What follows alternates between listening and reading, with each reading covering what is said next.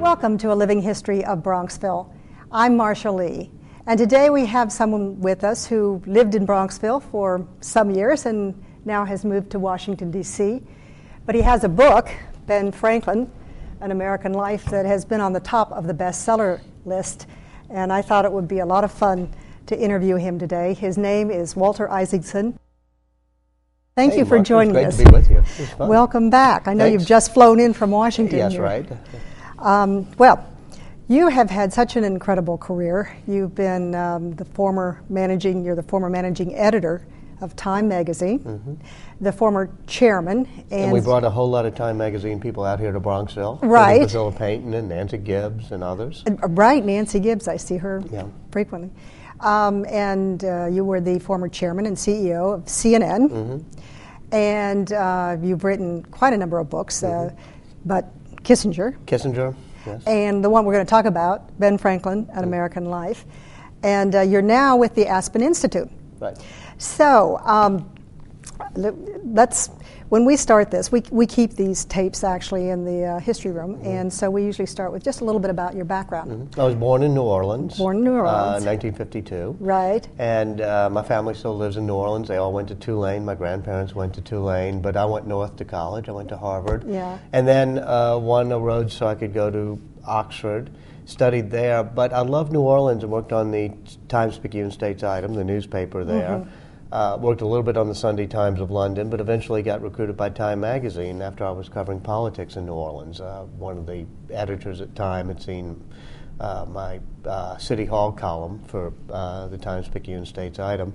Right. And so in 1978, I moved up to Time magazine, and then moved to Washington for Time magazine, and then finally back up to New York for Time magazine when I became national editor, and that's when I moved to Bronxville. So it was just one thing after the other. By the way, do you know Bob McDonald, who's from New Orleans, No. who is head of, well, anyway.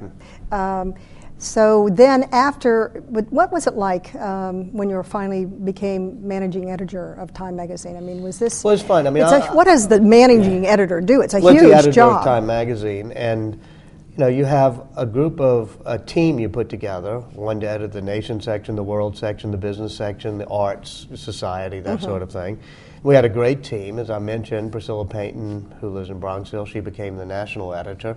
And we both love politics, so that was a lot of fun to do. And I love foreign policy and world affairs. So, what you do as the editor is pretty much spend all your week worrying about what should be in the magazine and who should write it, and then you'll, the end of the week, editing what's going in the magazine. Yeah. So you're constantly facing all these deadlines and trying. Well, yeah, but it's over every week, and then you start. I know, and then you start again, yeah. and selecting the key article for the week and the key. How do you go about selecting the cover? Well, you have a nice oval table or long table at the conference room, and everybody makes their pitch that their stories or their section stories should be on the cover.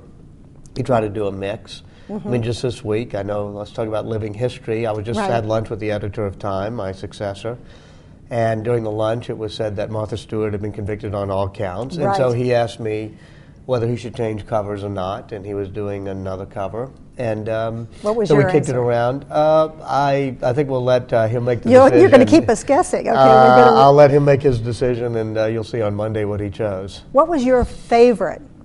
What was your favorite coverage? My favorite coverage, leaving aside the major news we had to cover, which elections and wars and that sort of thing, was the 100 Most Important People of the Century series we did that culminated with Albert Einstein being the person of the century.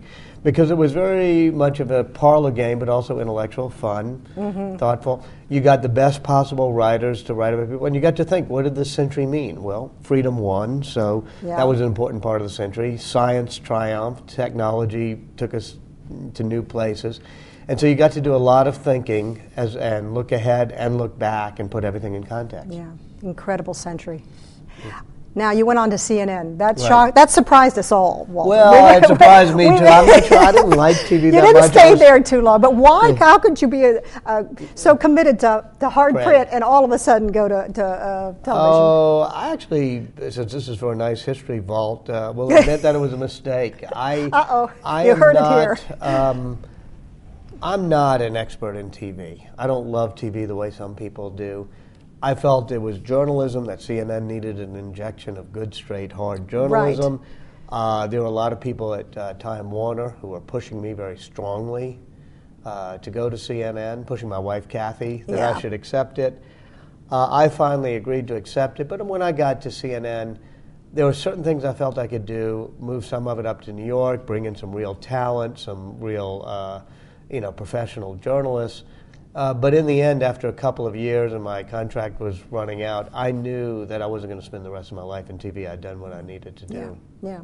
Well, then you made a big switch to the Aspen Institute. Yeah, Tell us about like Benjamin Franklin, halfway through his career in media and journalism, which is what he was doing. Right. Most people don't think of him. Yeah, but he was a printer, publisher, newspaper editor, columnist, that sort of thing. He steps back to become a civic leader, engage in the world of thought, the world of ideas, the world of politics. I'd been in journalism, covering things from the sideline my entire life. I figured it was now time to get involved and to be engaged around the world in international activities, but also in Washington and, with an institute like the Aspen Institute that's educational. It's a think tank? It's educational in part of what it does. It has seminars and discussions, and it's a leadership institute for young people. We have fellows around the world in different countries that do it. And thirdly, it's a think tank. It has a foreign policy think tank, a education, environment, 15 different programs of think tank. So it allowed me to get involved and try to figure out what I felt about the world of ideas rather than trying to remain neutral. I mean, journalists are never totally neutral, but you try to remain neutral and not have an opinion on things. Obviously, journalists sometimes have opinions, but I spent 20 years of my life trying not to have opinions. And I want to spend the next 20 years developing, my thoughts and ideas. Now, compared to the Brookings Institute or something like that, I mean, is the Aspen's Institute's mission really a lot different, or is it fairly similar? Yeah, it's somewhat different. I work very closely with Brookings. One of my best friends, Shrub Talbot, runs Brookings. We're a half a block away from Brookings. Brookings has scholars that do hardcore writing and thinking. They're a pure think tank. They don't have any public programs, educational outreach programs. They don't have seminars that people can sign up for. If you want to sign up for an Aspen seminar, anybody can. Lots of people from Bronxville have done so. Roger Mulvihill. So your mission is just broader. Yeah, our mission is much broader. It's to be educational. It's to bring people together for informed dialogue and discourse, as well as to have policy programs that do thinking. Yeah, well, that's quite a bigger mission than the Brookings Institute. Let's get to this wonderful book. I'm going to hold it up again. Ben Franklin, An American Life. I don't know if you remember this, but about 12 years ago, you were kind enough to speak at my daughter's senior scholarship dinner. It actually was at the Field Club. And at that time, this is a long time ago, you said you were working on a book about Ben Franklin. Right.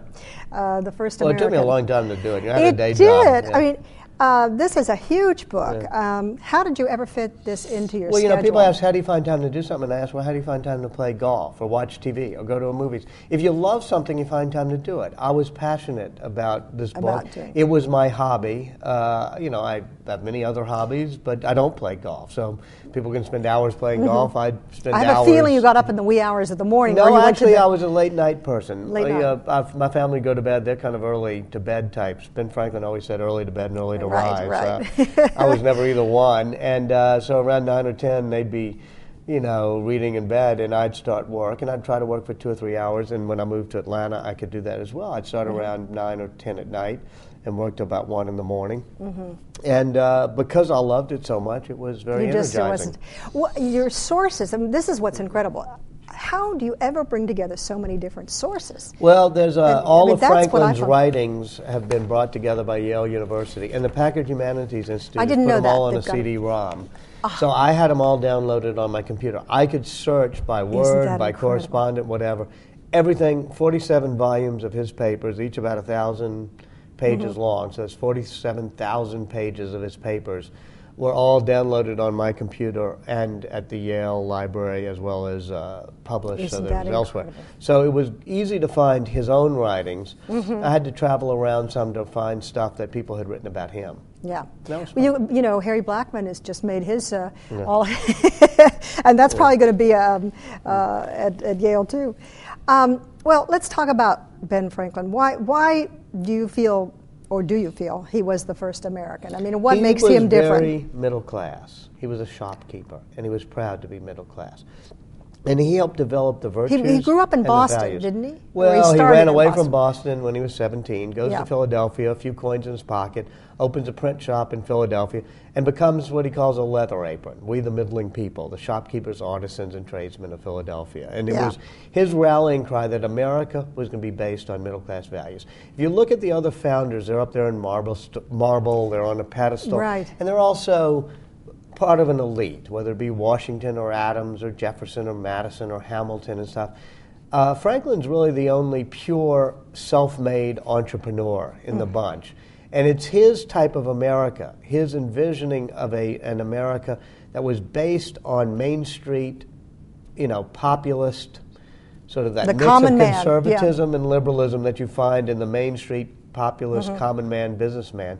That would be the backbone of America. Now, Philadelphia, you think it was the environment and the whole area down there that allowed him to survive in that? Would he have been in Virginia like Jefferson and Washington were? Would he have been accepted? No, Philadelphia was very important to Yeah. what he became because it was a mix of so many types of people.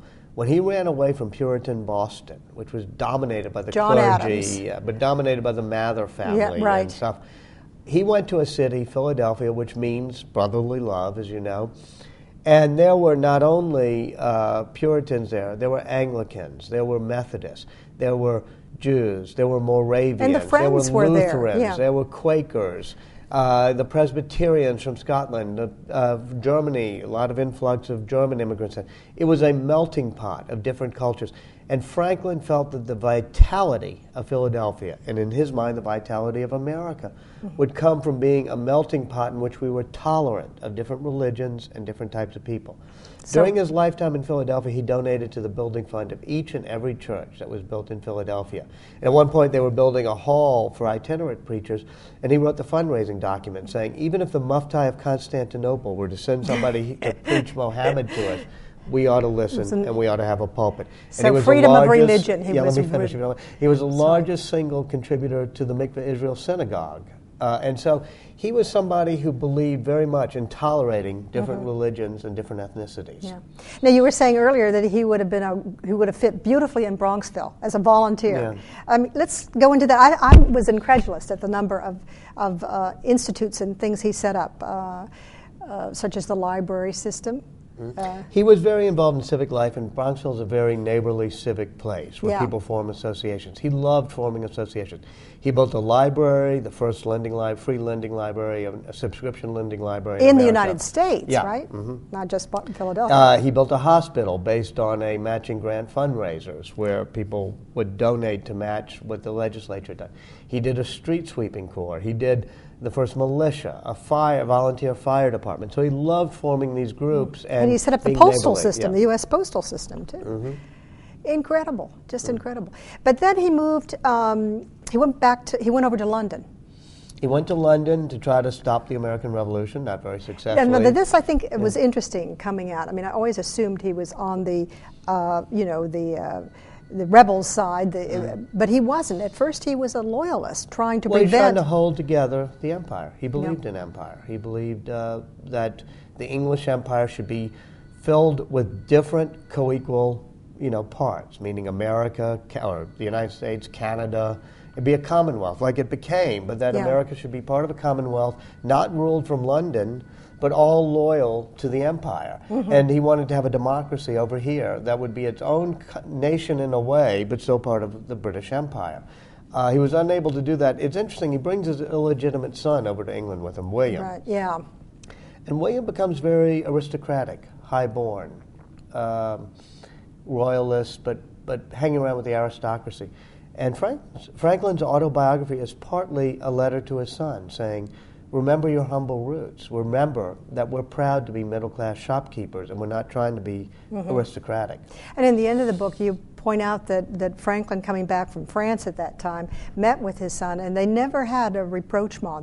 They fall apart, break apart at the Revolution because Franklin finally, in 1775, casts his lot with the Patriots, the rebels, and he wants his son William to join him, and William doesn't. And making it all the more poignant is William had his own illegitimate son named Temple. Right. There's a tug of war between these two, between Benjamin Franklin and William Franklin, for the loyalty of this beautiful grandkid of Benjamin Franklin's named Temple Franklin, who eventually ends up on his grandfather's side. But then he dies early, doesn't he? He dies No. I thought Temple died rather young. No. Well, he lives in London. He comes back to the United States just as the revolution is occurring.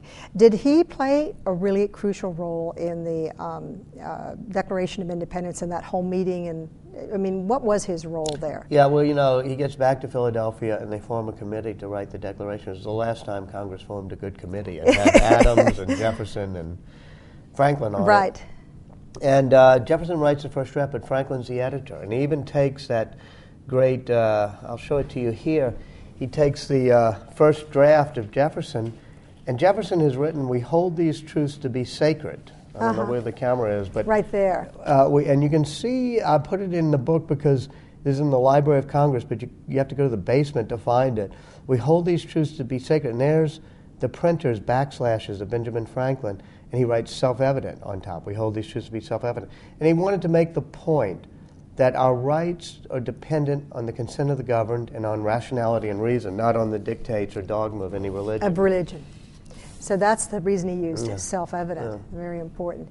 So he was crucial in the Declaration of Independence. And then he goes to France in order to try to make that document a reality by getting France in on our side in the war. And then finally comes back after France helps us win the revolution and he helps negotiate the peace treaty with England. Comes back just in time to be part of the Constitutional Convention. And he's got to be along in years then. He's 80, and he's twice as old as the average age of the other members there. And he's the one who is sort of the sage. Yeah, He's and he wise. plays the role of the sage there. He plays the person who helps compromise or bring people together, because they're tearing each other apart on the big state, little state issue and all that sort of thing. And Franklin's the one who says, compromisers may not make great heroes, but they do make great democracies. We all have to give up a little if we're going to have a great document. And he brings it about. He brings it about, and he proposes the House-Senate compromise. Would we have had the Constitution without him? Yeah, probably. There's no one indispensable person. Even George Washington's not indispensable. But the Constitutional Convention may have broken down in 1787 without Franklin. He's the one who kind of calmed everything down. Right. Eventually, you would have had a new Constitution, but you would have probably had a lot more struggles before you got it. Got it pulled together. Well, Walter, we could go on forever interviewing you. I could ask a gazillion questions, but I mean, I'll ask one last one. Are you working on another book? I'm going to do a biography of Albert Einstein. I feel that it's important for us to embrace science. You can't be a great citizen of the 21st century unless you have some appreciation for the magic and the methods of science. And too often people like myself, perhaps people like yourself, are intimidated by science. And I want to say, look, Einstein can be your friend. Well, this may have come out of your magazine, the Person of the Century. Well, thank you very much for joining us. And we'll look forward to the Albert Einstein book. Okay. And thank you very much for joining us. Good night. Great interview. Thank you.